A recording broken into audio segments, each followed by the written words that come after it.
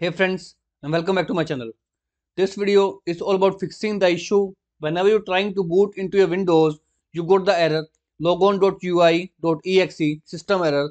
The system detected an overrun of a stack-based buffer in this application. So without wasting time, let's go ahead and proceed with the resolution. So in order to fix out this issue, you will need a Windows 10 or Windows 11 USB drive. So make sure you have the USB drive. Go ahead and insert the USB drive onto your PC. Then restart your PC and then give boot using that USB drive. I'll go ahead and proceed with the resolution by inserting the USB drive into my PC.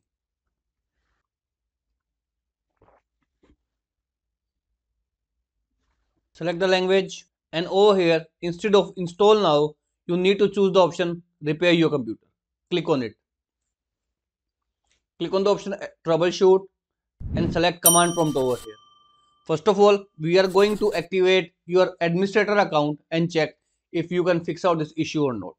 So type in net user space administrator space / active double dot yes and then hit the enter key.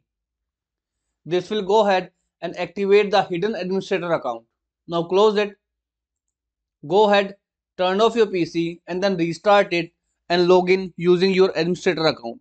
If you are able to log in, you can easily copy your data from the account which is giving you the logon.ui.exe system error by creating a new user account.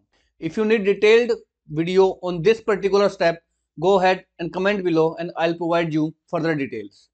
Now if this method failed to work out, let's proceed with the second step. Again choose the option troubleshoot and choose the option uninstall updates. If this particular error is occurred after updating your Windows PC, you need to select both the options one by one. First of all, uninstall the latest quality updates and secondly, uninstall latest feature updates. After uninstalling both the updates, again restart your PC to fix out logonui.exe system error. If this also failed, in third step, again open command prompt, type in sfc space / scan now and then hit the enter key. Now wait for it to finish the verification, and once the verification is completed, go ahead, restart your PC to fix out the logonui.exe system error.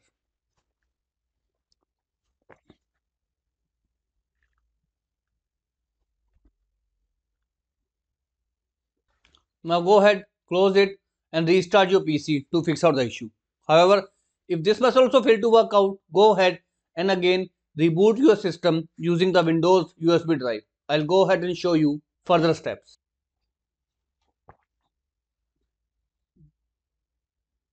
Select language and this time click on the option install now. I don't have a product key. Choose the type of Windows you would like to install and hit the next button to continue. Accept the terms and conditions. Choose the option custom install. Now here at this point of time, you do not click either on the format or the delete option. Make sure you do not choose any option. Simply select the drive and hit the next button to continue installing the Windows in your PC. And you can see the message here it is showing. If the partition you have chosen contains files from a previous Windows, then these files and folders will be moved to a folder named windows.old.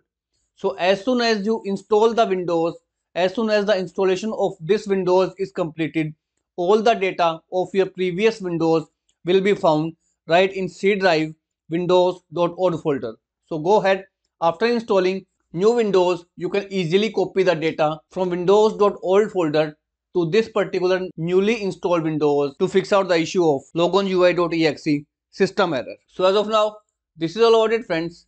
If this video works out for you, I request you to please click on subscribe button and turn on the bell notification icon to continue receiving updates from my channel. Thank you so much friends. Thank you for watching.